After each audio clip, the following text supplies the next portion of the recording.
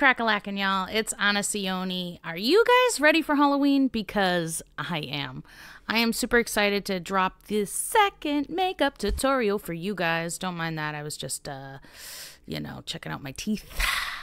We're going to jump right in with what we need for materials. This look is super simple. We're going to need some clown white makeup from Mehron, some black face paint. I'm using Tag. Going to use some Mehron Starblends. I'm going to use white and black. And I'm going to use this metallic blue paint I have. It's kind of turquoisey. I don't really know what color it is. And I don't really know which brand I got it from, but I freaking love it. And some red and black paint mixed together and solid red paint. Also going to need some sponges and of course some paint brushes. I'm going to use a large round brush and a tiny little round brush. You're also going to need a little fluffy brush. Mine's kind of dirty, but whatever. Oh yeah, we're going to need some sparkles. Sparkly. All products are linked in the description below. Before we get started, I did want to mention that I am super excited. We reached over 100 subscribers. And we just started this channel, and that's freaking awesome. So thank you guys. And I wanted to let you know that I do have a goal of reaching 1,000 subscribers. So if you could, please click that subscribe button. I am posting videos every Tuesday. You'll get a new makeup tutorial video, and sometimes you'll get random stuff in between. I have lots of things planned for this channel, and I hope you stay tuned. But without further ado, let me put some stuff on my face. All right, let's take that white clown makeup and a spongy and smear your whole face with it. While you're doing this, remember, it's going to look a little splotchy, but that's okay. This paint is like, I don't know, like it's clown makeup. It like is the whitest, most perfectly smooth paint. I love it. Crap, forgot my eyebrows. I went back in with some Elmer's School Glue, the purple kind that dries clear, and fluffed up my eyebrows a bunch of times and smeared that stuff all up on them, made them nice and stuck to my face so that I could paint over it with the white. Then you continue painting your face white. Lots of blending and smudging and making it all perfect.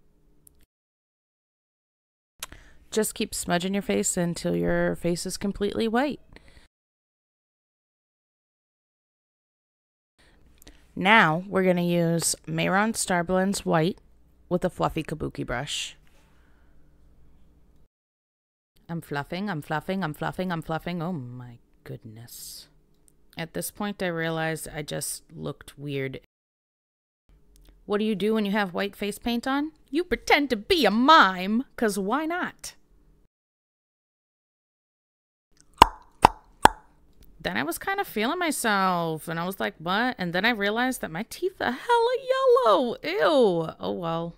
Drink too much coffee, probably. Who drinks too much coffee? Get out your round brush and your trusty blue paint. Then you're going to make some triangular shapes on your eyes. Start at the top. Sugar, I messed up my face. I forgot about that. Anyways, go to the next side. Get that stuff all situated. Then I want to make the tips of them a little bit sharper, so I drag up a little bit and taper it off. Then I move on to the bottom lid. That is scary to get that close to your eye, but trust me, the closer you get, the better, but also don't poke yourself in the eye.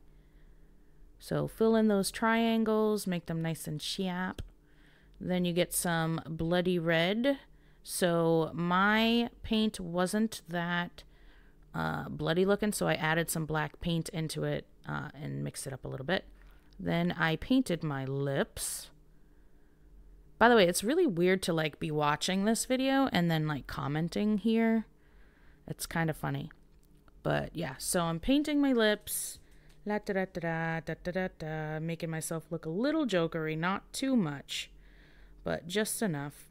And so I wanted to start with that darker color because I'm going to go in with a hotter red color. So I pat on some hot red paint, nice and bright, then jump right into the nose. So I make a rounded triangle, I guess you would call it, on my nose, and then I make sure that I get right into the crevices and quacks of my nostril. We already know about the word crevice, but anyways. Fill in the whole nose, fix any pieces. I took forever on this because I just wanted it to be absolutely beautiful and perfect. Then I go in with a fluffy brush and my black paint, well, powder paint, and start going in on my eyes. So I start in the cracks or the creases of my eyes, the inner and outer creases, and just follow around my lid line. Get right in between my eye and my nose and drag that down. You want that to shadow the side of your nose. You don't want it to be like a perfect one, but you want it to look dirty. You definitely got to take your time with this part and use a lot of blending. Like, it's going to take you a little bit. Smudge and blend, smudge and blend. Acid poop.